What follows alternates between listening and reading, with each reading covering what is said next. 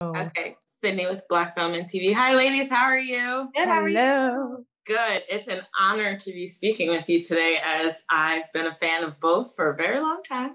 Thank you. So I wanted to give you your flowers to start. Thank I have to give you your flowers. But let's talk about it. The pilot episode, it started with Bad Boys Can't Hold Me Down. And it ended with Denise Williams' Free, which is like my theme song when I'm going through something. Tell me about the music, because the opening song and the closing song really made the episode for me. And Maya, as someone who has an iconic mother who's an iconic artist, tell me a little bit about the music in this series. Like, is it something that you ladies both think that contributed to it? Well, will contribute to the success of it? I mean, I hope so. I think it's cool that Alan and Matt chose to go the route of, like, there's a lot of 90s hip hop. And initially when I heard about that wasn't what I first thought about Molly, because we talked for so long about, like, well, what is Molly into? What does Molly listen to? Where's Molly? And I was like, where's Molly from? Is she from the Bay Area? So is she like, what kind of stuff is she into? Or like, what did she get into in college? And then I realized, like, oh, Molly's my age. So she probably listened to, like, more or less what I listen to. And I think it's really infused the show with, I think it's a really great place to come from, because it's not the brand new. It's like, like where she's coming from. I think that's really fun. And also, like, the baller element of that music is like, the energy. Paper. It matched up perfectly. Yes. It's hard to move past that. When you hear that music, you're like, oh, this is a baller show. Wow.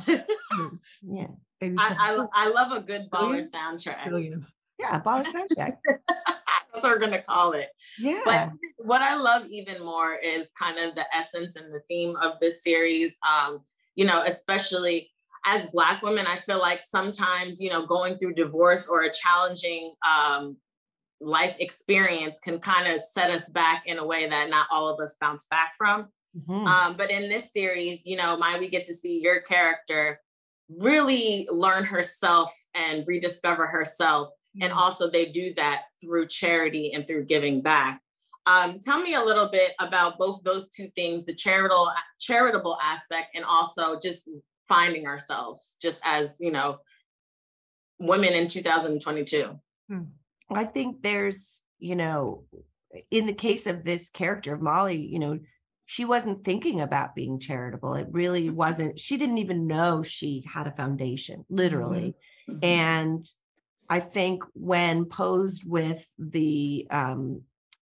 with this new life, this new responsibility, she had to make a choice about what kind of person she wanted to be. And I think it wasn't an overnight thought. I think it really came from being around people who she learned to respect and look at life through their lenses and see that there's so much more than what her experience has been. And taking that traumatic event and putting herself together and figuring out what that new life was going to be. I think that's exciting to be able to talk about, and for people to see, someone going through a divorce, a transition, a change, that you're able to choose your destiny and figure out how you want to live your life, because sometimes we've been living a life that we didn't really choose, or that we never really thought about changing.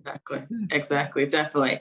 MJ, if I could ask you, tell me a little bit. I love Pose. I'm a huge fan, huge fan of Pose. But stepping into this this atmosphere of a dramedy, the intersection of drama and comedy, and having Maya, who's an icon, lead you into this. Tell me a little bit. Yes, Maya, you're an icon. Tell me a little bit about stepping as an icon yourself. Tell me a little bit about stepping into that field with Maya behind you. Well, I mean, there is obviously a safety net when you have someone like Maya right there to just be like, okay, she's right here. Okay, good. I feel safe. But it is a bit scary. I'm a drama girl. I love drama, but I'm also silly as flub.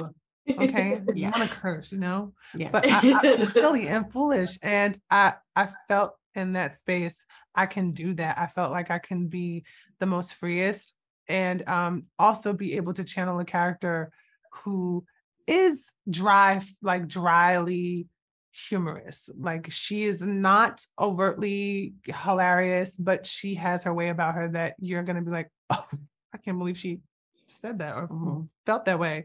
And I also like that, you know, the character Molly brings her back to the surface level. You know, it's not like everything is always hard and you're not going to get out of this place. Like you're in a wonderful foundation and you can grow, you can move forward. And it's the way Molly says, look at me. I think Sophia's like, I see you and I want to be that. Crap. Ugh, darn it. Well, teach me, but I don't want to tell you to teach me. Yeah, exactly. Right. Like, it's listen, that relationship totally came on screen. So congrats to you both on that. And congrats to everything you give to our culture. And just wanted to give your flowers and with that. thank you. Thank you. Thank you, ladies. Have a great day.